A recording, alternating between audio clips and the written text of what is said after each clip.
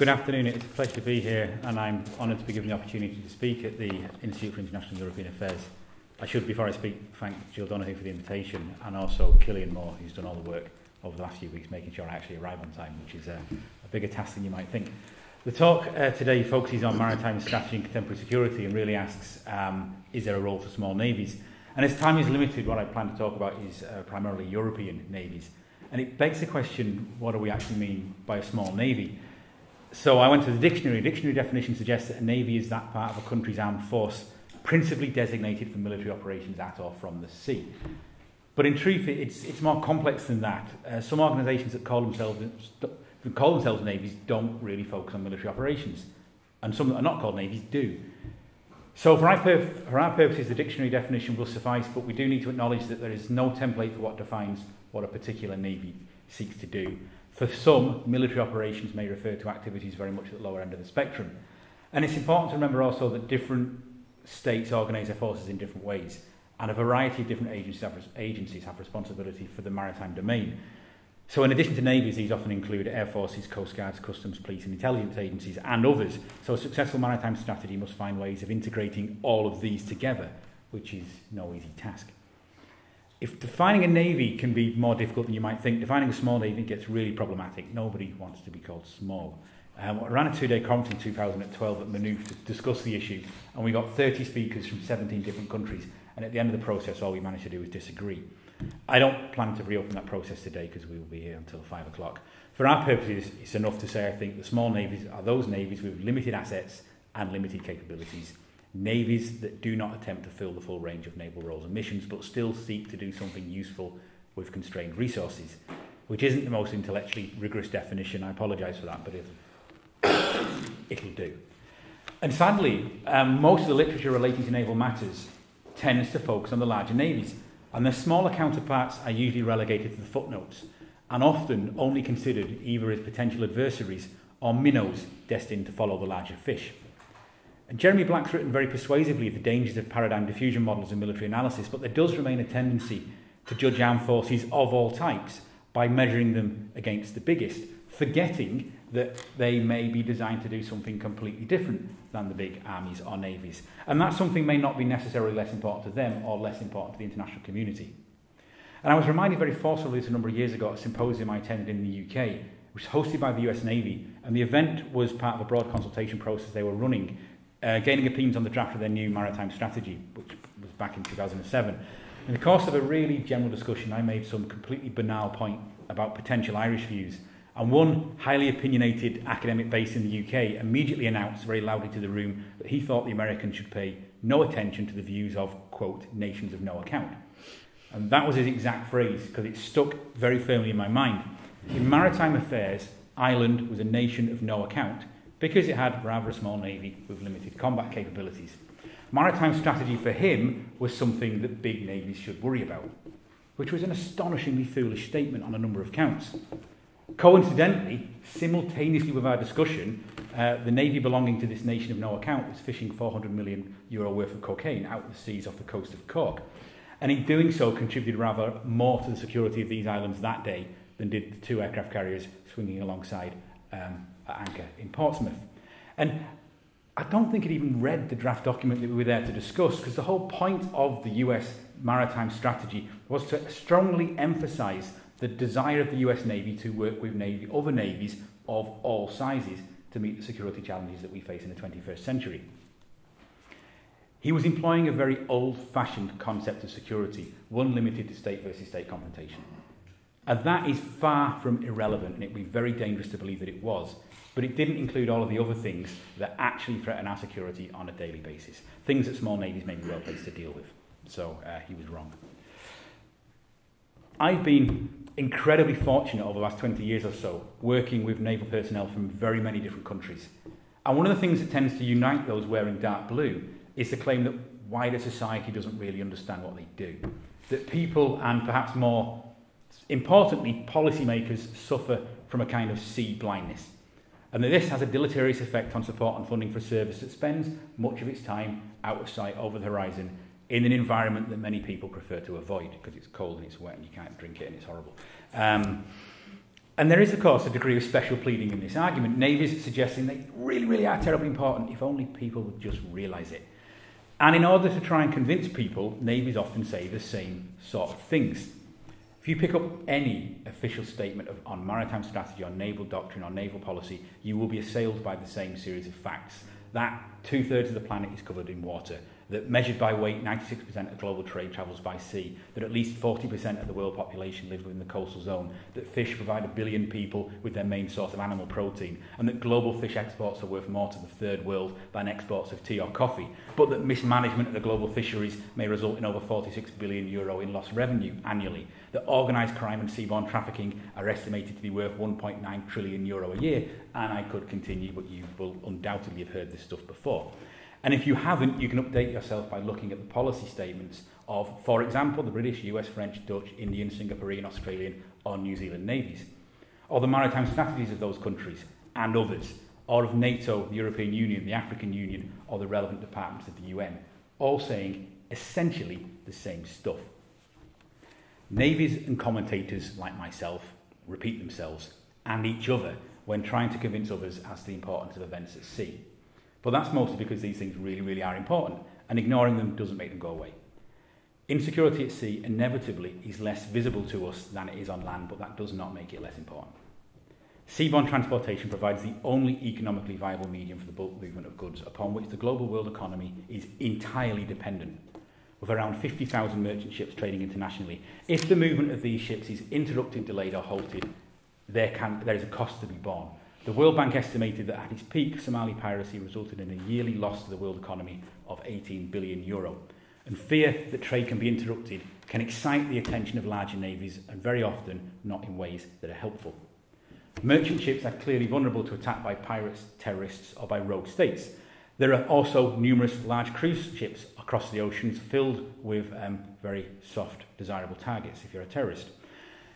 On a different level, navigation can be challenged intentionally or otherwise by the activities of belligerents within a crisis zone, or even by the detritus left by past conflict. We're still fishing live mines out of the North Sea and the Baltic that were laid in the 1940s. It is in the interest of us all to try to avoid events like the 1980s tanker war in the Persian Gulf, or other forms of conflict elsewhere that can interrupt the movement of trade. The EU Commission estimates that €4.74 trillion worth of maritime trade each year is affected by disputes in the South China Seas. These are not the kind of figures that we can ignore safely. So, put simply, the sea is a vast area, largely unregulated and barely policed. Within it lie resources upon which billions depend for food and or economic well-being. Ships bring us things that we want and need. They also bring us things we really do not want, including arms, drugs, counterfeit goods, people, and potentially even weapons of mass destruction.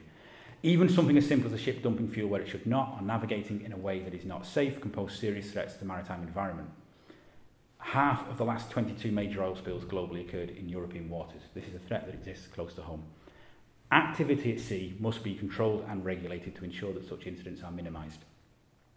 If we are to exploit the potential for blue growth and develop economic potential at and from the sea, we must have security. Navies are absolutely not the only agencies responsible here, but they are, or at least should be, central to any response. And it's important to remember there are things within the sea and under the sea that are valuable. Competition for access to these is therefore to be expected. There are thus a bewildering variety of jurisdictional disputes across the globe, with competing claims to sovereignty often supported or disputed by naval presence, and not infrequently by much more robust forms of naval diplomacy. This is not confined to South and East China Seas. Disputes also exist in European waters. And the opening of navigable routes through the Arctic and the possibility of resource extraction within the Arctic Circle pose interesting potential for further conflict or cooperation, and it's not absolutely clear yet which it will be. And for those wanting to cause mischief at sea, the march of technology may provide them with a very interesting array of capabilities.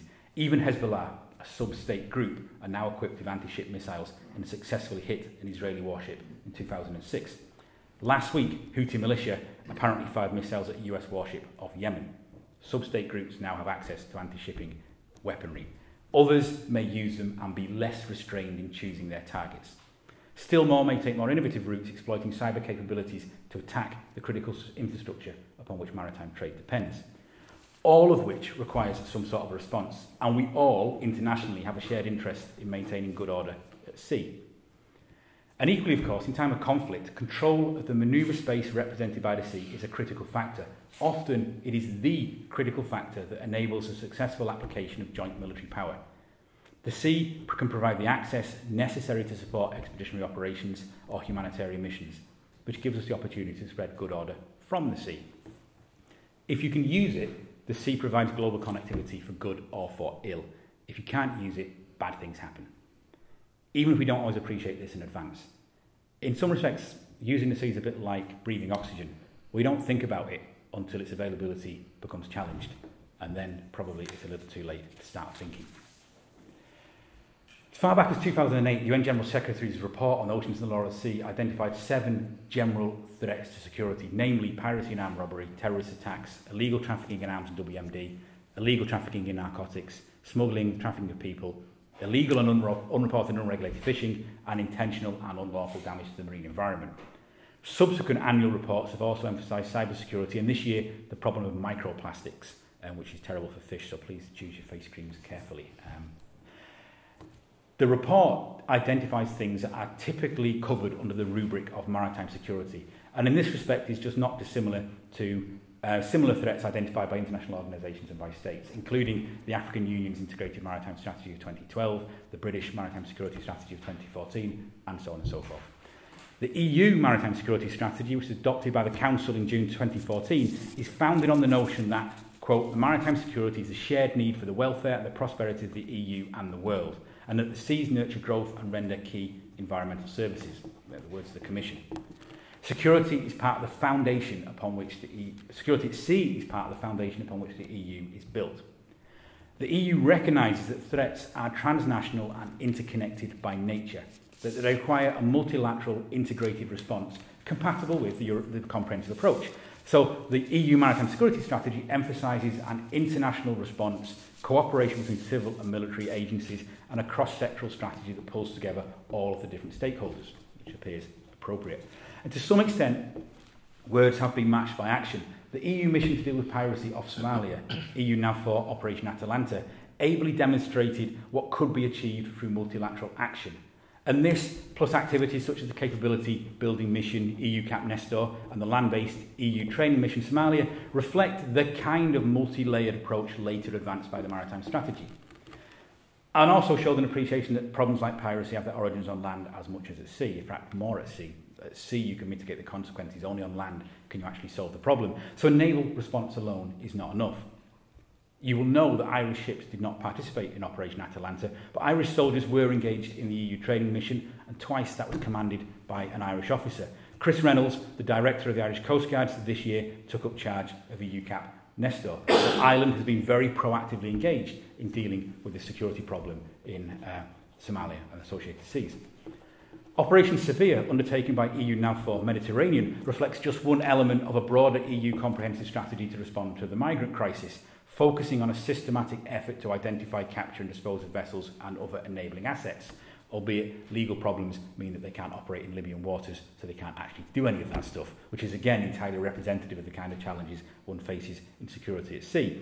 But you also have Frontex operations Poseidon and Trident, providing support to Greece and Italy, further from Frontex operations providing monitoring in the Western Mediterranean, and in cooperation with NATO in the Aegean. Coast Guards and naval forces working together in a coordinated sense with some degree of success. It's better than nothing. It is most widely recognised that maritime security requires above all intelligence and good information. And initiatives such as the Maritime Surveillance Project MARSOR, launched by the European Defence Agency in 2006, and Eurosur, the European Border Surveillance System, should enhance the capacity for monitoring and surveillance, as should the new European Border and Coast Guard Agency, launched a few weeks ago. But as ever with EU foreign and security policy, assets are tight, not everybody chooses to engage, including Ireland, and there is, I think, much more that could be done. But it is certainly helpful at least that the EU is taking positive steps. It is moving to mainstream security at sea and is trying to meet some of the challenges that exist. My guess, however, is that if you were viewing this from Southern Europe, you'd think an awful lot more could be done. Some years ago, Geoffrey Till, my first boss, by the way, advanced the idea that navies displayed a mix of modern and postmodern tendencies. The modern was almost old-fashioned ideas of what navies did, navies confronting other navies in terms of state interest, and that postmodern was something else that was reflective of a realisation that the real security challenges that we face are complex and transnational and can only be solved by navies actually working together, and that navies that adopted postmodern approaches would show a cooperative tendency. And he cited the navies of Scandinavia as a perfect example of this, Sweden, Denmark and Norway, shifting their focus from sea denial against the Soviet Union in the context of a major war to providing for participation in multinational operations overseas in support of a cooperative vision of international security. And the effort to suppress piracy off Somalia will be a perfect example of what he's talking about. So postmodernism became very prominent in discourse about naval affairs. And it is important to remember also, and Till did try to emphasise this, that security can be threatened in more traditional ways by states and by navies, which is hinted at within the European Maritime Security Strategy, but it's not emphasised there or in the action plan. NATO has fewer qualms discussing such things, and it lists maritime security as a subcategory within a broader maritime strategy that encompasses more robust use of naval force, including deterrence, collective defence and cooperative security. And in truth, I think NATO has it right. Maritime security is defined by the UN and the EU, reflects just one aspect of a maritime strategy that must also cater for more traditional threats. So, where does that leave small navies? In terms of postmodern maritime security tasks, they have a clear and important role. As the 2007 US Maritime Security Strategy made clear, even the biggest navy in the world hasn't got the numbers required to police every sea lane, every estuary and every maritime choke point. All states have a shared interest and thus a shared responsibility in ensuring the maintenance of good order at sea. The first and most important task for any small navy is to look after its own backyard, to police the maritime environment, ensure the freedom of navigation, to deter criminality, protect national sovereignty and uphold the law. And sadly, too many navies are simply not capable of doing this. They need help. And small navies can do an awful lot here, contributing to a cooperative approach, the kind of global network of navies that the US Navy were talking about.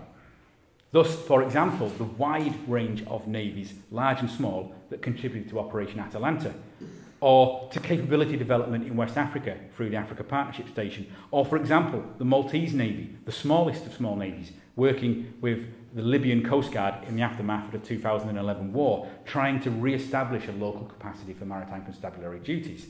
There's an awful lot that small navies can do if they choose to engage. In terms of hard security, small navies can also be relevant, a point strongly emphasised in the most recent update, the 2015 version of the US Maritime Strategy, which focuses now much more on the anti-access area denial challenge apparently posed by other navies and by sub-state groups. The US pivot to Asia and the precipitate fall in numbers that has affected the middle-sized European navies since the end of the Cold War means that Europe will have to face future challenges at sea with fewer assets.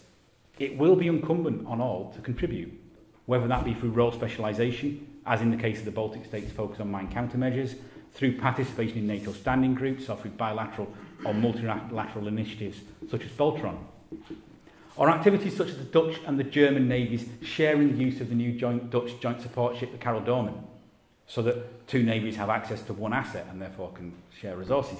Or the German Force Protection Battalion integrating into the Royal Netherlands Marine Corps, signal way in which smaller European navies can work together to good effect, albeit I'm not entirely convinced the Germans and Dutch would like to think of themselves as being smaller navies, but we can debate that later if there are any German or Dutch representatives in the room. Anyway, the point stands, close cooperation and integration may be the way ahead. Of course, though, this poses challenges for a neutral country. At the most basic level, states will still require navies to defend their sovereignty, to protect the presence or passage of unwanted visitors and to send them back where they came from. Sovereignty means nothing if it's not defended. Quite literally at sea, where issues of customary usage can determine the shape of the law. This does not require necessarily advanced combat capabilities. A standard offshore patrol boat can send a carrier battle group packing if it's able to find it and the carrier isn't willing to initiate armed aggression. But in more serious cases, an ability to deny the enemy the use of the sea will still be relevant. It is slightly depressing, but not at all surprising, that the Scandinavian navies, once the poster boys for postmodernism, appear to be reverting back to their earlier role, focusing on coastal defence and sea denial in view of a potential threat from the east. Deterrence and collective defence do remain relevant. So, where does this leave the Irish Naval Service? As an outsider, I've always found it really perplexing that from the foundation of this state, policymakers appear to have ignored the fact that Ireland is an island. For a variety of reasons, some that are more explicable than others, the Defence Forces have always been dominated by the Army, notwithstanding the fact that the current Chief of Staff is a naval officer. We may be in the midst of change. I certainly hope that this is the case, because the subordinate position of the Naval Service, which is the state's primary agency at sea, has served Ireland very badly in the past. So change is necessary. Ireland lies in an important position across the western approaches to Europe. 99% of Irish imports and exports travel by sea. We have responsibility and jurisdiction over a massive area, around 1 million square kilometres, which means that the Irish contribution to maintaining EU maritime security is vitally important. We have a key role to be played in maintaining a recognised maritime picture, and therefore Irish participation in MARSOR is to be applauded. There are usually around 400 vessels of various sizes in Irish waters at any given time. Some are going about their lawful business, some are not. Over the course of the last decade, the Naval Service has been involved in the seizure of over €1.2 billion worth of drugs, and the service generally conducts over 1,000 vessel boardings each year. Exports from offshore fishing earns the state around €375 million a year, and it's a resource that is stolen by foreign boats and sometimes abused by domestic ones. Offshore oil and gas resources, mineral deposits on or under the seabed, and the potential to harvest wind and wave energy give an additional relevance to our offshore maritime domain. It must be policed and protected. It is hard to do that with just 8 patrol ships and a couple of maritime patrol aircraft. I think that represents the barest of bare minimums. And of course, we should not forget the security of ports and other relevant infrastructure ashore. The deployment this year and last of ships to the Mediterranean, where they have saved many thousands of lives, I think in June it was 10,000, and it's going up on a daily basis. So thousands upon thousands of lives being saved by the Naval Service, and this has generated much goodwill towards the country and demonstrates what can be achieved even with very modest capabilities, if there is a will. The failure to participate in Operation Atalanta, beyond sending a couple of officers to headquarters in London, reflects, I think, at the very least, a lack of imagination. Although I'm not sure that the blame there attaches to the Naval Service. Even the tiny Croatian and Maltese navies were able to do more. There is no reason at all why Irish ships and personnel should not take part in such operations, making a material contribution to international peace and security, helping our European partners, building bridges with other navies, developing skills and experiences for our personnel that they cannot get at home, contributing to a rule-based international order. There is no reason why Irish ships or Defence Forces personnel should not take part in maritime capability building exercises far from home. They have much relevant experience. To be honest, there's no reason at all why the Naval Service could not become the primary means by which this state fulfills its commitment to the maintenance of a rule-based international system. It would be entirely appropriate for an island state. This would require additional investment in the Navy, more ships, perhaps slightly larger vessels. But this would have the added advantage of increasing the assets available to fulfil vital maritime security tasks in home waters, tasks that are central to the security of this state and to the EU. Whether it's in the Mediterranean or not, the Naval Service will be fully engaged in active operations 24 hours a day, 7 days a week, all year, every year. It must be properly resourced. And I suspect by this time I've probably already tested your patience enough. So in summary, very quickly, what happens at sea matters. The threats that exist there are complex and transnational, and the EU is correct to state that a multi-layered, multilateral, cross-sectoral response is required to deal with these. NATO is also correct to note that maritime security threats, as defined by the EU, are not the only things that threaten us at sea. Navies are very far from the only organisation required to deal with the diverse threats that we meet, but they are central, or at least should be central, to any response. And small navies have a vital role to play, even if many commentators prefer to think only in terms of larger navies. Thank you for your attention.